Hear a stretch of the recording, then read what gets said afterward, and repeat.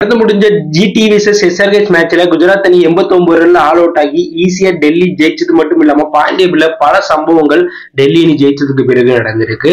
So point டேபிள்ல டெல்லி ஜெயிச்சதுக்கு பிறகு RCB Mumbai எத்தனாவது இடத்துல இருக்காங்க, டெல்லி எத்தனாவது இடத்துல இருக்காங்க, என்னென்ன மாற்றங்கள் நடந்திருக்கு, இந்த மேட்ச்ல எப்படி டெல்லி மாசா ஜெயிச்சாங்க அப்படிங்கிறத பத்தி தான் பார்க்க போறோம். முதல்ல இந்த மேட்ச்ல டாஸ் வெற்றி பெற்ற டெல்லி கேப்டன் ரிஷப் பந்த் பந்து தெரிவு செய்ய முதல்ல பேட்டிங் ஆடிய குஜராத் அணியுடைய தொடக்கம் மோசமா இருந்துச்சு. அந்த அணியில முதல் விக்கெட்டா சுபம் கில் 6 பாலுக்கு 8 ரன் அடிச்சிருக்கும் போது இசான் சர்மா போட்ட பால்ல பிருத்திவி ஷாட்டை கேட்ச் கொடுத்துட்டு வெளில போக, விருத்திமன் சகா 10 பாலுக்கு 2 ரன் அடிச்சிருக்கும் போது முகேஷ் குமார் போட்ட பால்ல போல்ட் ஆயிட்டு வெளில போயிட்டாங்க.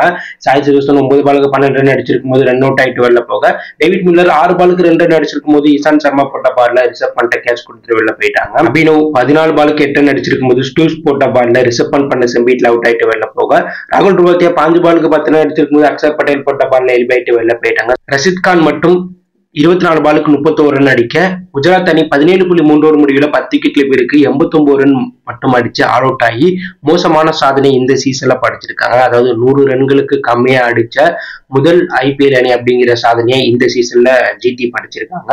எதிரணி பதிவீச்சு தரப்புல முகேஷ்குமார் 3 விக்கெட்டும் இசான் சர்மா தலா 2 விக்கெட் எடுத்து சம்பவம் பண்ணாங்க. பின்னர்களா பெருங்கிய டெல்லி அணியுடைய தொடக்கமே கொஞ்சம் அதிரடியா இருந்தாலும் அடுத்தடுத்து அவுட் ஆனாங்க. டெல்லி அணியை சேர்ந்த பிருத்திவி ஷா 6 பாலுக்கு 7 ரன் அடிச்சிருக்கும் போது வார்னர்ட்ட கேட்ச் கொடுத்துட்டு வெளில போக, மெக் குருக் 10 பாலுக்கு 20 ரன் அடிச்சிருக்கும் போது கேட்ச் கொடுத்துட்டு வெளில போயிட்டாங்க.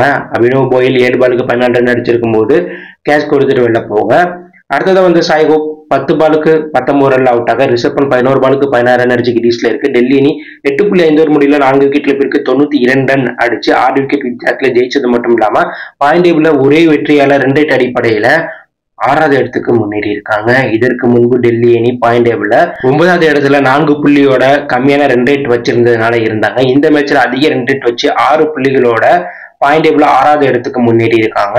சோ 8வது இடத்துல இருந்த மும்பை 9வது இடத்துலயும், 7வது இடத்துல இருந்த பஞ்சாப் 8வது இடத்துக்கும் வந்திருக்காங்க. 6வது இடத்துல இருந்த குஜராத் இந்த மேட்ச்ல மோசமான முறையில தோத்ததுனால 7வது இடத்துக்கு வந்திருக்காங்க. RCB வழக்கம் போல ஒரே வெற்றியோட 10வது இடத்துல இருக்காங்க. CSK 3வது இடத்துலயும், SRH 4வது இடத்துலயும், லக்னோ 5வது இடத்துலயும், RR முதல் இடத்துலயும், KKR 2வது இடத்துலயும் பாயிண்ட் டேபிள்ல இருக்காங்க. சோ ஹர்திக் பாண்டியாவால 3 பெரிய ட்ரேட் நடந்த அணிகள் பாயிண்ட் டேபிள்ல தற்போது பரிதாப நிலையில இருக்காங்க. அந்த அணிகள் பிளே ஆஃப் போகணும்னா அடுத்து வரக்கூடிய அனைத்து போட்டிகளையும் ஜெயிக்க வேண்டிய கட்டாயத்துல இருக்காங்க. சோ நீங்க சொல்லுங்க, குஜராத், மும்பை, RCB போன்ற அணிகள் இதற்கப்புறம் தொடர்ந்து ஜெயிச்சு பிளே ஆஃப் போக வாய்ப்பு இருக்கா? டெல்லியினுடைய இந்த அபார வெற்றியை பத்தி என்ன நினைக்கிறீங்க? டெல்லி நீ பிளே ஆஃப் போகுமா அப்படின்னு கருத்து கமெண்ட் பண்ணுங்க. மறக்காம நம்ம சேனலை சப்ஸ்கிரைப் பண்ணி ஃபாலோ பண்ணுங்க. தேங்க்யூ ஃபார் வாட்சிங்.